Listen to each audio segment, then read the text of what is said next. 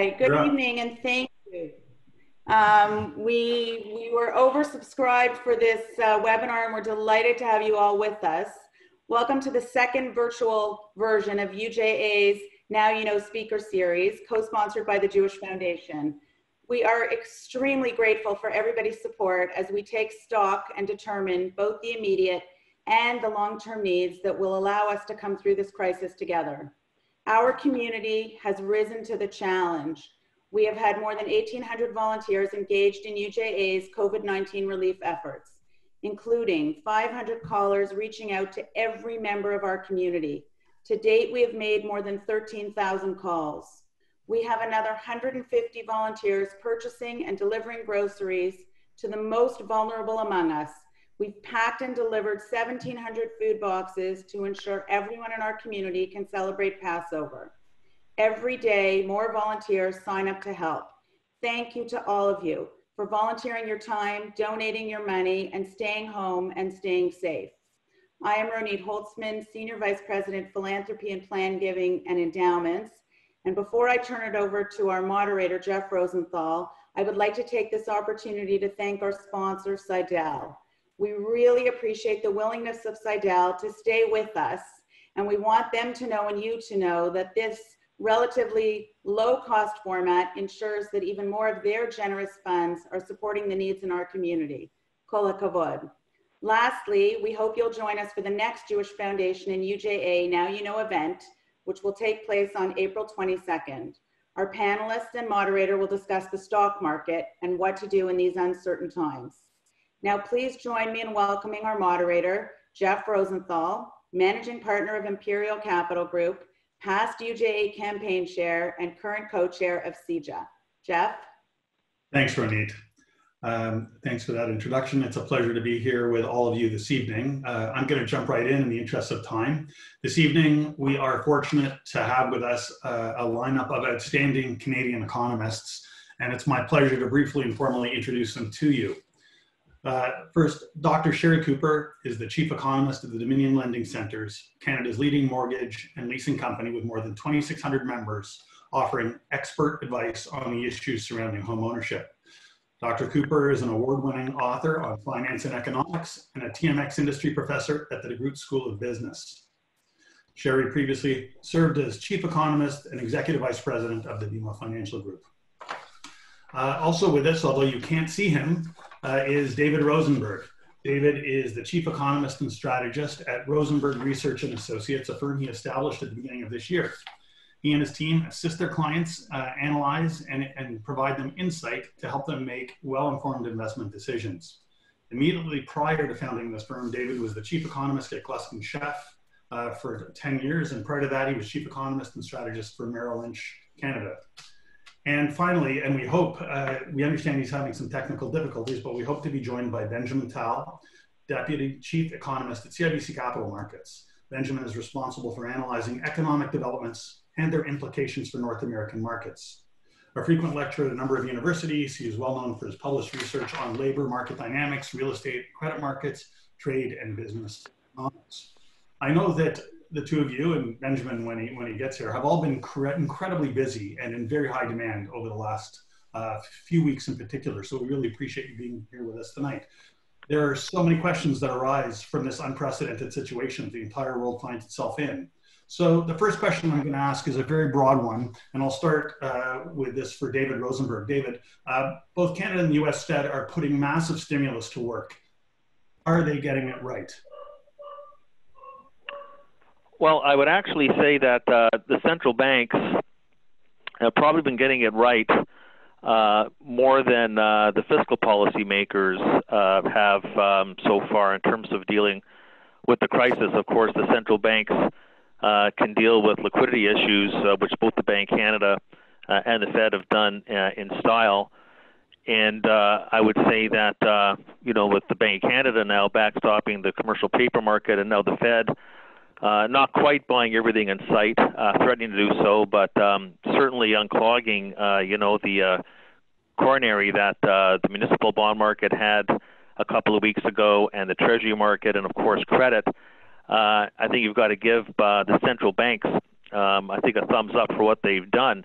The problem is that the fiscal assistance has been slow to materialize and seems to be patchwork in nature. And in the U.S., sadly enough, the checks or the direct deposit for people that have been told to stay at home because they can't work, that stimulus hasn't even started to hit yet. So there's going to be a lot of pain starting this quarter. So the central banks, I think, have done as much as they can do. You know, are they going to prevent an outright recession? No, they're not. But what I think their actions will do, at the very least, is prevent, you know, what economists call as a negative feedback loop. When you get an economic shock like this in such a egregiously over-leveraged economic and financial system, that what the central banks are trying to do, and I hope they're successful, is prevent the knock-on effects from the shock onto bankruptcies, insolvencies, defaults, and then a second, an uncontrollable wave of employment and economic loss, even past the point when we get beyond the eye of the storm on the health situation. So the central banks, I give them a tip of the hat for how they've responded, how aggressively, but ultimately to prevent more economic pain, I think the fiscal policymakers have a lot more to do. They really haven't done anything just yet, so I think that's where the onus is going to be. Thank you. Dr. Cooper, this seems to be a question of the duration of the quarantine in terms of how severe this really gets. And as central banks have dropped interest rates almost to zero and pushed, and there has been this massive financial impact to help both employers and employees get through this, do they have any additional tools left to implement? Where do they go from here? Well, it won't be through interest rates. As both central banks have said, that they're not really looking to take interest rates into negative territory. It wouldn't make any difference anyway. What they're doing is what economists call quantitative easing. And as David was suggesting, they're providing liquidity. They're being the the buyer of last resort for all of the different securities that the world is dumping into the markets. So the Bank of Canada is buying Government of Canada bonds, they're buying mortgage-backed securities to provide liquidity, they're supporting the commercial paper market, they're supporting the bankers' acceptance market, their lender of last resort to the banks. And similarly, the Federal Reserve is doing the same thing at every level of government. They're also looking to the global markets, and the Fed especially is providing dollars for those who need it so that countries don't dump their holdings of US Treasuries into the market, which of course would lead to a big increase in interest rates. The central banks, I think, will continue to do whatever it takes. The fiscal policymakers, I mean, the problem there is we just don't have the technology to get the government resources out quickly enough. I mean, anybody who's tried to apply for employment insurance in Canada knows that. I mean, they're not even answering the phones any longer. Service Canada has shut down. The website isn't functioning. And as of Monday, we're going to see this new support of $2,000 a month for 4 months. And this support is going to have a website that opens up on Monday. Now, dollars to donuts, that website is going to crash. And it's, you know, I'm trying to figure out for my housekeeper, I want to apply for her. I'm thinking of waking up at, 12:01 a.m. Monday morning to start. So it's scary. And of course, overhanging all of this is the tremendous, terrifying 1 million plus people now are suffering from COVID-19, and Canada is certainly a part of that. Thank you. I've heard it said that one of the key differences between this situation in previous significant recessions or even the Great Depression is that we had a very good position from which to hand off. The economy was generally running quite well, interest rates were low, employment rates were really high, conditions could hardly have been better. And so given that, we hear about the shape of a recovery, a V or a U, or maybe a W or even a VW. Given our starting point and recognizing that the duration will dictate to a great degree what happens from here, could both of you give us some thoughts as to how we ultimately look when we come out of this? Well, I'll start. You know, nobody knows is the truth, and that's the real answer. And the reason is because nobody knows how long this period of flattening the curve and isolation and shutdown of the economies will last. And I think that it's irresponsible to guess how long it will last, except to say that the province of Ontario has told us that they're expecting to continue this program until the end of June. So it's not over in a couple of weeks. The rebound, I think, will have more to do with how well the world is coping in a COVID-19, the other side of the curve, when things begin to slow down. Whether or not the warm weather will help to reduce the number of cases, whether or not people can get the disease more than once, what our testing capabilities will be, how safe and secure will people feel about going outside again, and the confidence level of businesses and consumers is paramount. And so I do not think this is going to be a V-shaped recovery, but we will recover. David, what's your view on that? Okay. Well, look, I'm sure that we will recover. The question is the timing. And everybody asked me about the V-shaped recovery.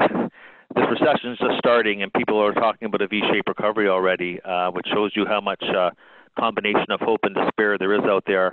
I say the V stands for vaccine, and I think we're really past everything once we actually have a vaccine for this virus, which I understand is 12 to 18 months away. So all bets are off in terms of, you know, any degree of normalcy, and I think that once we get past this, we're going to have to redefine a whole new normal in terms of how we travel, how we work, and how we manage our finances.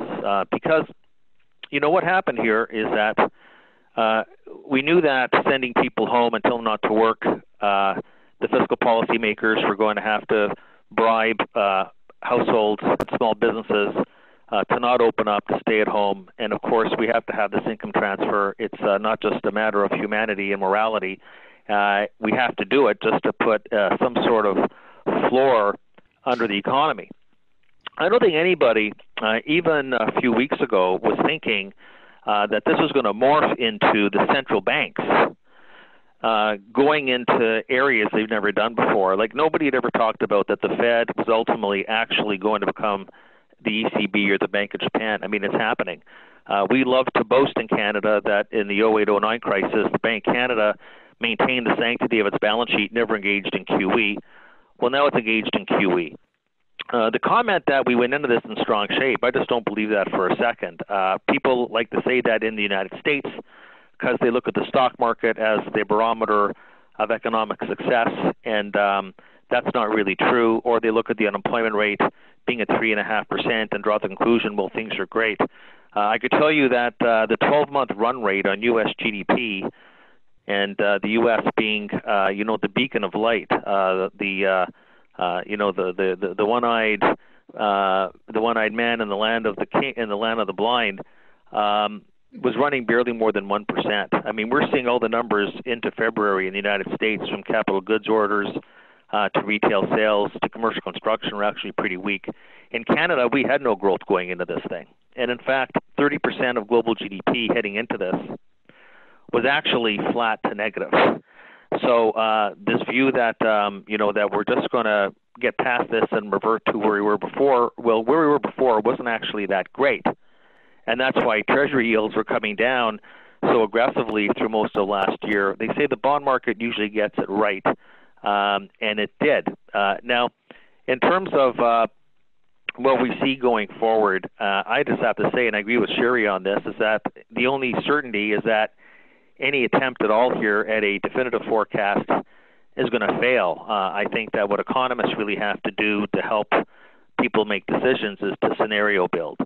But this is the most complicated situation I can remember. It's not just this health shock, but it morphed into a global supply shock, a local demand shock. We've got a layer on top of that, especially in the shale regions in the United States, and of course in Canada, this oil shock. Layered on top of that, separately, of course, a credit shock. And we also have a huge wealth shock. And we have the median age of the boomer at 65 years old who just had a monumental hole put into his or her portfolio, which is going to have a dramatic impact going forward. Once we're past the worst of the eye of the storm, is that boomers who are relying on the stock market for their retirement, they're going to have to do a lot of recalculations on what that's going to look like. I just say that I think that what the government stimulus measures are going to do and the central banks will help put a floor on the situation, no doubt about it.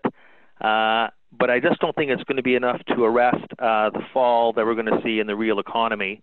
I'm not looking at a V-shape right now. I'm more thinking about how deep is the downturn going to be in the second quarter, and it's going to be monumental, like on the order of what happened in the 1930s. That's what we're looking at right now. We just had a jobless claim number in the United States today of 6.6 million, on top of 3 million plus the week before. These are Depression era numbers. The worst jobless claim numbers that we had in the United States previously in 08 and 09 was 600,000. This is 10 times worse.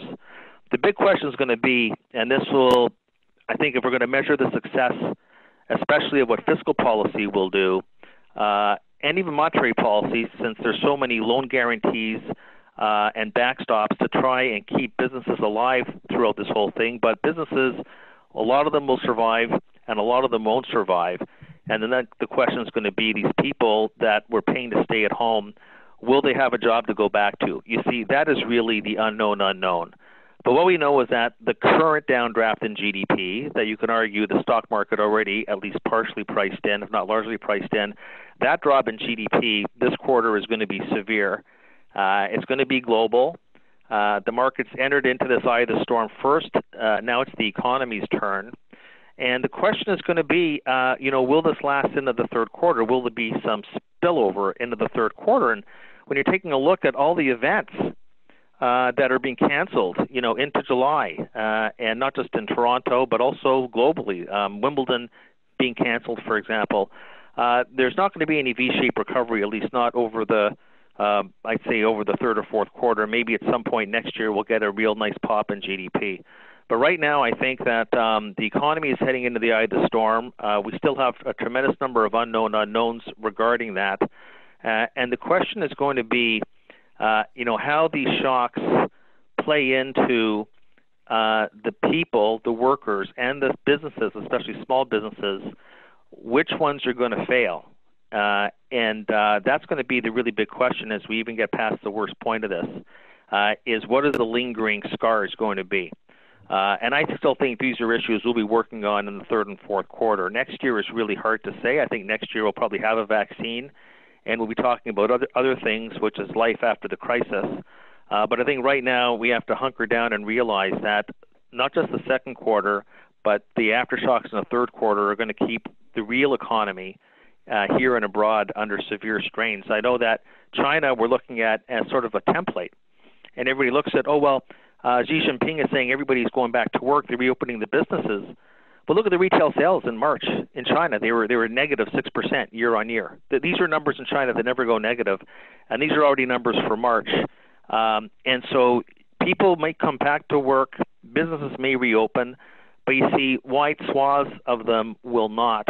And then the next question is, even though you go back to work, are you going to be comfortable enough to start spending money? Because spending is what goes into GDP. GDP is all about aggregate demand. Aggregate demand is about spending. 70% of that is consumer spending.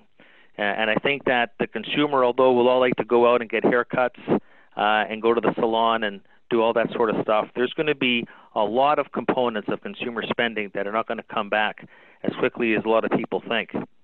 Well, you know, I've got to say I'm not as pessimistic as David. And, you know, you think about what's happening right now, we could have an enormous baby boom in the next 9 months. I mean, there's pent up demand out there. And I do think that there's resiliency in Canada and the United States and the rest of the world. I mean, to be sure, we'll all be scarred by this, and it will have a meaningful psychological effect. But business and animal spirits will come back. And I think it's sort of like the post-war period when people were so anxious to return to normalcy that we could see quite a substantial rebound. The question is just when. I mean, there are enormous amounts of capital that have been built up and sitting on the sidelines, waiting for opportunities over the last 6, 12, 24 months. And now they're looking out there, and while leverage might not be as readily available, they're seeing all sorts of value. And to that end, where do you see that money going? What sectors do you expect, Sherry, will be most impacted, both in a short-term as well as a long-term basis based on permanently changed behaviors coming out of this socially distancing scenario? Well, you know, we were expecting in Canada prior to the pandemic a very strong spring housing market. Now, that's not going to happen in the spring because we all know why. But it could be a very strong fall housing market or even next spring. I mean, no one knows when, but there is pent-up demand. Interest rates will remain low. You know, there's right now, anybody who had their homes listed on the markets are removing the listings, and people are afraid to go into physical properties, and everybody's kind of deer in the headlights. But there will be a rebound in that. And yes, there will be people that will be unemployed even when all back to work signal is raised, but there'll be plenty of people working too. And this gives people an opportunity at this point now to just make decisions. And yes, we'll tighten our belts in some ways, but in other ways, I'm not so sure. Now, what happens with the stock market? It'll gradually rebound. Just look what happened during the financial crisis. We saw disastrous movements in stocks. In this case, it isn't that whole sectors like the banking system is under downward pressure. In this case, it's more to do with an exogenous shock, except for the oil industry, where that definitely is battered because of the dramatic increase in oil production. Now, Trump today said that he's talked to the Saudis and to the Russians, and they're going to get it together to reduce production. We'll see. But for sure, Alberta and the shale oil sectors in the United States have had an intrinsic shock to their industry. But for the rest of the economy, we can't wait to actually go to the movies, let alone to a restaurant. And we've only been doing this for a couple of weeks. Imagine how we're going to feel in a couple of months. Thank you. So, you know, Trump came out early, but I'm hearing the question out there about where is the tipping point when the benefit to trying to reestablish the economy and get things working again outweighs healthcare concerns? Where does that happen? Well, remember, he told us that we were going to go back, you know, everybody was going back to work for Easter. And fortunately, brighter minds did talk him out of that. He'll keep saying it. I have no confidence that he truly understands the severity of the situation. But I do not believe that the United States is going to risk the health of its population by opening up. I must say what has puzzled me is Sweden, where they have not shut down, and they have 5,500 cases and 300 deaths, and I just don't understand that. But I'm sure that as everyone is focusing on the numbers and how the numbers of cases are doubling in 2 days or 3 days or 4 days, that's got to wake people up to the severity of the situation. David, perhaps I could ask you to talk about our key trading relationships and how they fare through this crisis and coming out of it with the U.S., with China, Mexico. Well, I mean, that out of all the questions, I mean, that's probably the least relevant from where I'm sitting right now. I mean, I think that I can't see why our relationships with the U.S. or Mexico are going to change. I think global relations with China may change, and I think that global supply chains, especially as it pertains to things that are essential, that we're finding out now that so much of the world's production of vaccines and medical masks and the like are in Asia, in China. I guess that's one area perhaps where Donald Trump is probably right. I think you're going to find in some areas global supply chains broken and become more localized. I want to go back to something that was discussed earlier, which I think is really way more important, which is, this view that there's a tremendous amount of pent-up demand and that we're going to get through this, and I'm sure that we will. We have to consider more what the aftershocks are. We have to answer the question why it is that the central banks, we can understand why there'd have to be a fiscal policy response and an income transfer from the government to the people that they basically said, you have to stay at home and you can't work. I don't know anybody, including myself, that was talking about the central banks. I mean, the Fed is becoming a direct lender. The Fed has hired BlackRock as their partner. This is unbelievable. And so why is it that the central banks, why the Bank of Canada has to backstop through the commercial paper market, basically the Canadian credit market? What's that all about? And that's about something that was said earlier, which I don't agree with. We came into this situation with liquidity conditions incredibly strained. There was leverage on this cycle applied onto leverage. Household balance sheets in Canada are more stretched than they were in the U.S. at the credit bubble peak of 2006.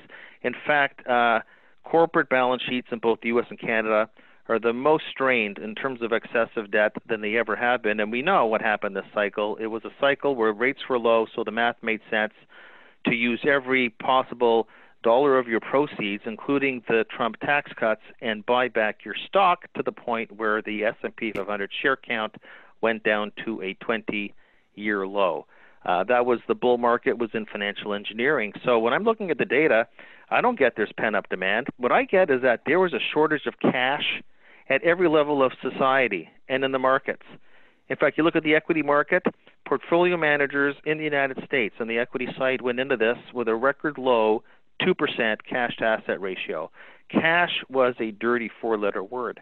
I actually think we come out of this, not with a lot of pent-up demand. We might have initially a pop, but I think there's going to be a whole reappraisal as to how households and how businesses approach their inventories, how they approach their cash position, and how they approach their leverage and their balance sheets. That is going to be a secular shift. If you ask me about, where the investable ideas are, they're out there. I think that if you're looking at the U.S. Treasury market right now, and I'm talking especially about the 30-year Treasury yield, when you look at it, where it is benchmarked against the overnight rate, it might be the cheapest long-term government bond market in the world. I like long-term Treasuries. Now that the Fed is backstopping credit in general, I think that short-term investment-grade bonds aren't a bad place to be. And what I also like is I like the babies that were thrown out with the bathwater. Because you have so much concern that people aren't going to pay the utility bills, utility stocks of all things, went down 50% just in the past few weeks. their yields are tremendous. Even if they have to ultimately cut their dividend, there's tremendous protection there. I would say telecom with strong balance sheets, the ones that have financial depth. And I'd say, once again, baby out with the bathwater are the REITs, especially the REITs in Canada, which have great yields and I think have great downside protection, even if, people decide I'm going to not pay my rent for the next couple of months. I think what I call big cap safety that have a yield are good places to start to pick away at here. Would you include the banks in that list, David? Well, I like the Canadian banks more than I like the U.S. banks. And the U.S. banks right now are being asked to be the conduit to extend shaky loans to the private sector to keep them alive and well. The Canadian banks, I think, have much stronger yields, obviously. So you have a lot of protection. We got to cross our fingers that the dividends don't get cut. But the problems I have with the banks in general, and I'd say this globally, and of course we all hear about how great capitalized the U.S. banking system is. I hear that over and over again. That's great. That's already well known. We're not fighting the last war here. This is about debt, a debt bubble outside of the banking system. This is not 08 or 09. But the problems with the banks is the earnings visibility. And I say that, the capitalization of the banks, great shape. But ultimately, you do want to buy companies in general, including the banks, for their earnings stream. And I think that what's happened here with the North American banks, including Canada, is that they're being re-rated for a much lower ROE environment, because we have to face facts here. If one thing that is certain, even once we get past the worst point of this crisis, central banks are not going to monkey around with interest rates. Interest rates were low before. They're going to be microscopic. We're all following in Japan's footsteps. I guess Europe followed Japan, and now North America followed Europe. But when interest rates are zero at the front end and you have a completely flat yield curve, achieving net interest margins in the banking sector are going to be very difficult. And I think that's why the banks have had some difficulty here. But I'd say this much, the yields are very attractive, so you do have a lot of protection there. Moving to the massive deficits that are being racked up to keep this economy alive, or at least on life support. How does this ever get paid back? Are we looking at massive tax increases in the near term or midterm, or are we just going to push this out onto future generations, or some combination? I think that it's a different answer for Canada versus the US. One thing that is true is Canada went into this with much lower debt to GDP levels than the United States. And but even for the US, which has already had record high debt levels relative to the economy, as high as in that World War II, the US has the advantage of being the global currency. And so there is some truth to the fact that the US will be rated AAA and a safe haven. And clearly right now, the bond market, if David says the bond market's always right, well, the bond market has told us that there's just a huge demand for US Treasury securities.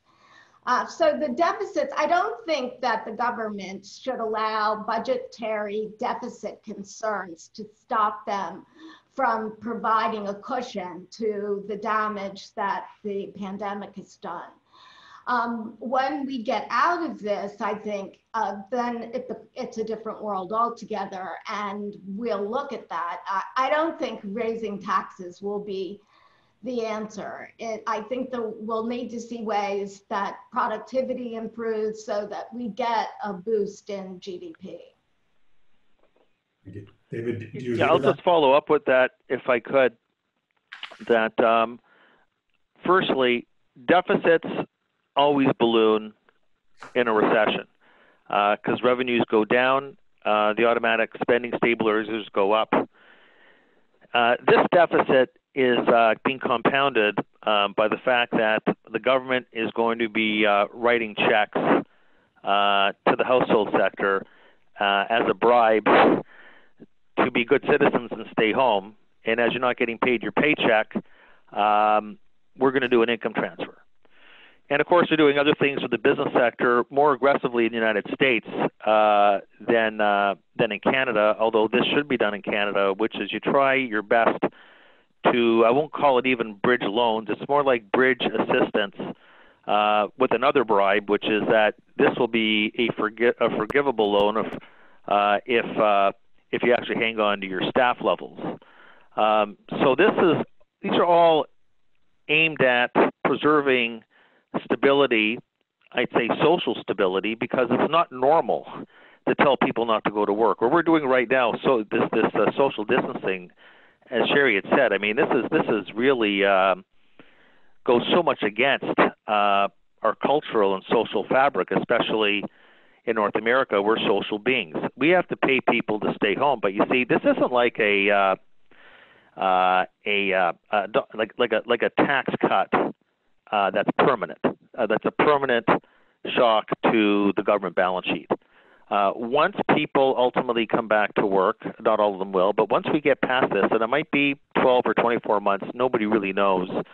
I do believe that once we get the vaccine, and that will come, things are going to come back really quickly. On that score with Sherry, I totally agree on. I just don't think that it's going to happen much before then. I think that behavior is going to be such that the economy is going to be held back. But I don't think that we should jump to the conclusion that these are permanent increases in the deficit. Okay, this is basically to tide us. It could be 6 months or 12 months. Let's hope it's not longer than that. So the deficits in the out years, 2021, 22, the deficits will be coming down. Now, if I'm wrong on that and these deficits prove to be permanent, then you're quite right. There's only two ways to solve it. You either have to raise taxes, and I don't think it's going to be on future generations. I think it'll be on the current generation. But then again, I don't think any government is going to be raising taxes. I don't think that's going to happen. I think what's more likely to happen, if it comes to that these deficits prove to be unsustainably high for longer, and we're seeing it already. I think that that what we were calling modern monetary theory or outright debt monetization, basically the buyer of these bonds, the buyer of all these bonds, not just government bonds, will all reside on the Fed's balance sheet, and they will stay there at a perpetuity. And that's where, at some point, not next year, the year after, but at some point, 4, 5, 6 years down the road, once we're past this deflationary savings glut, we will end up with a lot more inflation than people can envisage right now. Mm-hmm. And that's maybe something that the gold market maybe told you today, but that's another great hedge against that prospect. But I think the answer to this, and we're seeing it already, is that this will come back on central bank balance sheets and primarily the Fed. Okay. Thank you. Sherry, for homeowners with mortgages and nearing a point where they need to refinance, or for those who reflect in the mortgage rates, but in fact, it hasn't been reflected to the consumer, and it's been pretty stable as rates. Can you comment on this and what your expectations are going forward at the consumer level, and how people should think about refinancing their home or buying a new home today? Right. Well, I mean, mortgage rates had been coming down, and interest rates by all historical measures are extremely low. What was surprising to many and what seemed very odd was in the last month and even in the last 3 weeks, when the Bank of Canada cut interest rates over and over and over again and took rates down to near zero, we actually saw an uptick in some mortgage rates. And that was because the cost of funds to banks has increased very sharply. And as David mentioned, with a very flat yield curve, the interest rate spreads are very tight. And the banks just can't afford to price variable rate loans, for example, off of a 2.45% prime rate with a 100 basis point discount, which is what was in existence when the prime was at 3.95, which was only a month ago. But those spreads may actually, and some of them actually have started to come down in terms of cost of funds for the banks, because the central bank, again, Bank of Canada, is in there supporting the mortgage market, supporting the bankers' acceptance and commercial paper markets. So I sure don't think mortgage rates are going to rise much. Now, how much more could they fall? Well, I mean, it's anybody's guess during the recession, but part of the reason there is a recession is because people are out of work. And if they're out of work, whether it's voluntarily or not voluntarily, they're not going to be buying homes. So once this, whether it's the vaccine or just there could be medicines that treat the coronavirus before then, whatever it takes to for us to return to a new normal, and I do think it will be different, that new normal, I think that interest rates will remain low. So from the perspective of people who are renewing their mortgages, I mean, interest rates are still very, very low. And whether or not you want to consider variable rates, well, variable rate mortgages now are cheaper. The interest rate is lower than most fixed rate mortgages. If you believe interest rates will continue to decline, and that's a bet on what happens over the next 3-5 years, because most people actually don't keep the same mortgage or remain in the house for that long. If you've got nerves of steel, then by all means go variable. Personally, I'm more risk averse than that. Thank you. I see we've overcome our technical difficulties and we're joined by Benjamin Tal. Hey, hi. Finally. So Benjamin, you're on the hot seat, and we've gone through a number of questions, but maybe we could just ask you to give us some thoughts on what you're seeing, and perhaps in your comments you could talk on about the Canadian dollar and what you see in the future coming down for CAD. Yes, the Canadian dollar is the least of our problems at this point. We have much bigger things to worry about. The chairman of the Federal Reserve just said the other day that we might be in a recession. This is the understatement of the century. You know, we are in a deep recession. We're talking about the GDP growth this quarter of basically negative 25 to 30% on an annual basis. We have never seen anything like that in our lifetime. And as I'm sure you discussed, we also have never seen this policy response. And I know that you discuss a little bit policy, but I think that the central bank, and to an extent even the government of Canada, their reaction function was fantastic dealing with this situation. And it's not over. This is just the beginning, of course. The central bank has unlimited way and capacity to deal with the situation. I think that the government is doing a good job and more to come. A few things that I would like to say. We have to remember one thing. The next quarter is a given. It's down dramatically. Some people are comparing it to the Great Depression. I think we have to be careful. Even if it's not 2008 in this sense, that the difference is that in 1929 and even in 2008, when you went down, there was nothing beneath you. It was a free fall. There was no bottom. This crisis has an end game. The end game is a vaccine. We all know that. And it's a question of time, not if, when. And in between, we have two layers of defense. One is social distancing. The other is antiviral medication that will come 2 or 3 months from now, as some experts are telling us. So what we are doing, all of us, governments, central banks, individuals, and companies, we are simply buying time. We are buying time until we reach this point. And that's why the reaction function of those people who lose their jobs is very different. There is a big difference between losing your job in 2008, 1991, when you don't know what to do, you have to start working on your resume. And today, the vast majority of people that get EI today, they know that their job is waiting for them. Some of them will not have a job, but the vast majority will have a job waiting for them. This cubicle is waiting for them. They are there, they are just on hold. So we are frozen. This is a big difference in the reaction curve, and that's why what the government is doing, what central banks are doing, is just buying time. We have to understand this mechanism because I think it's very, very important, and that will determine where this market is going. And I know that you discussed markets. I was not listening, I couldn't, but I believe that I'm trying to picture our life 3 or 4 months from now, not the next quarter, because we know more or less what's waiting. 3 or 4 months from now, clearly it will be better than it is now, but it will not be a green light by any stretch of the imagination. We all know that. And the way I see it is the following: older people, people with preconditions, they will be asked to stay home.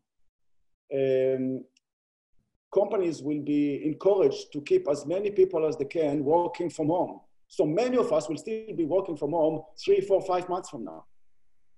And then you will see factories going back to semi-normal, with shifts, flexible hours to minimize engagement. Same goes for other facilities.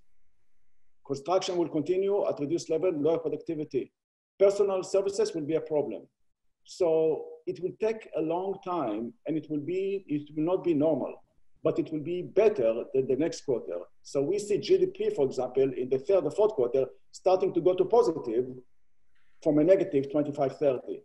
It's not a V-shaped recovery by any stretch of the imagination. We still have a lot of time, but for the first time, I think by July, August, we will feel that we are not totally defenseless against that virus. That's the way I see the trajectory of events unfolding.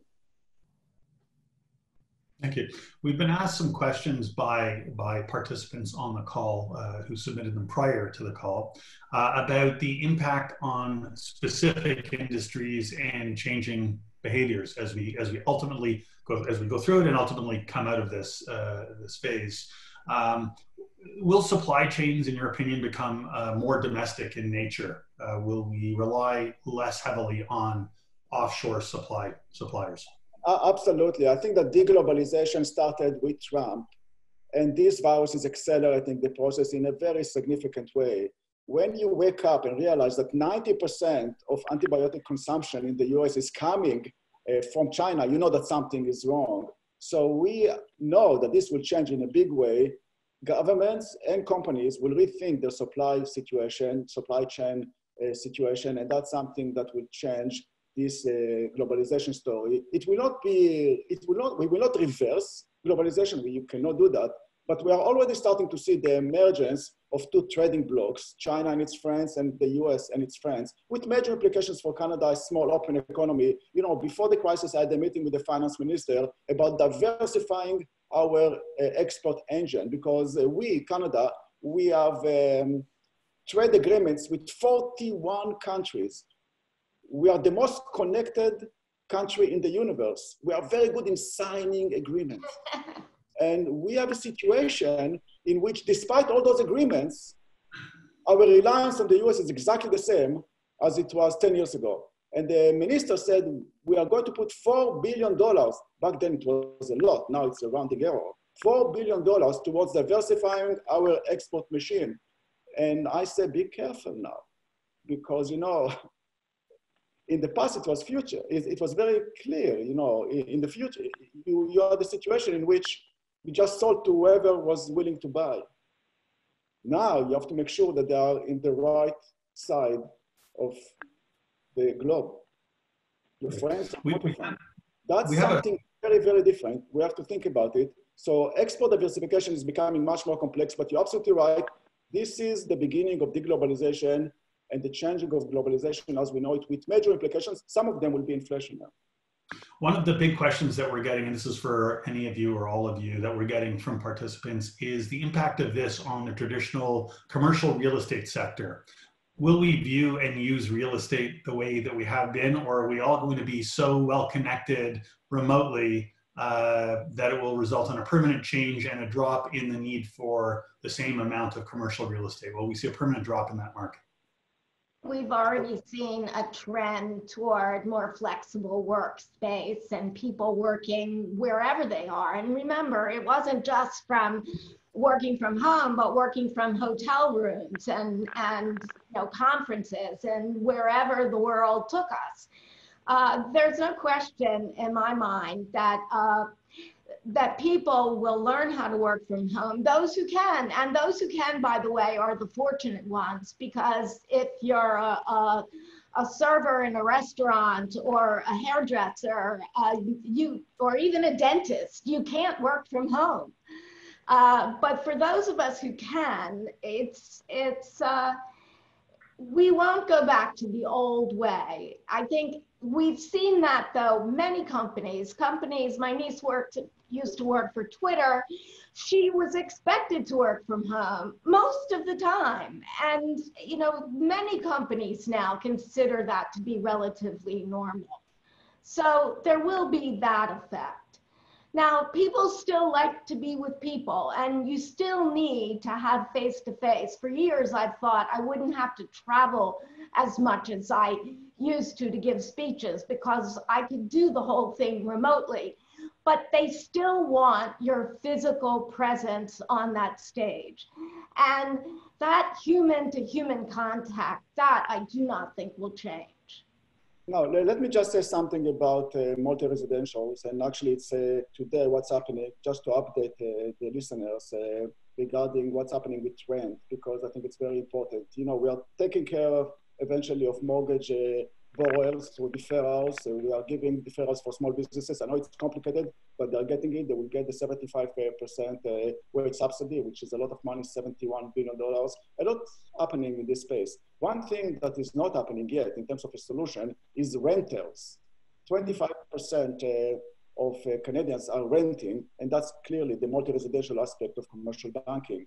Now, just to update you on what's cooking, there is the possibility that there will be some sort of an arrangement in which a tenant will submit a declaration to the landlord. This declaration, one page, which will be a legal document saying, I lost my job, I need this break, 20, 30, 40% after EI, I do need this break in rent. The landlord will make sure that it's all kosher, take it, and will submit it to the province. The province will pay directly to the landlord. That's what's cooking now. Whatever is missing, and when the fog clears and the tenant resume employment and income, the government, the province will deal directly with the tenant through the tax system. And if they cannot deal with it, it will be forgotten. That's what's cooking now behind the scenes. We don't know if the province will go with it. Clearly, they're showing interest. That's something that is extremely important from the multi-residential aspect in the near future. Large companies can deal with not getting rent for a while. Smaller operations cannot do that. And that's something that is missing from the solution cocktail that we have seen. So that's very interesting. But overall, I think that the office market will change a little bit. I think that this is a long-term impact beyond many other changes, absolutely. David, in a recent... Jeff, can I weigh in on an answer to that? Please. So I do agree with what Sherry said on this topic. I mean, I think that, because you hear all sorts of stories about that. Everybody wants to work at home now. I could tell you that my staff, everybody's remote. They can't wait to get back to the office. Sherry had mentioned earlier that the birth rate is going to create a lot of pent-up demand, maybe for diapers and the like. But the birth rate's going up, and so is the divorce rate. I think that people, people are not going to want to stay cooped up working out of their home office. Everybody now will have a home office.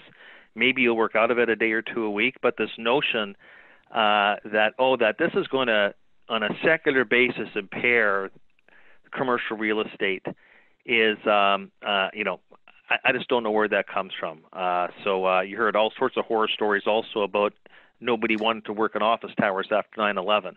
Well, that never happened either. I mean, there's lots of secular changes that are going to happen, but the implications for office real estate down the road is going to be infinitesimal.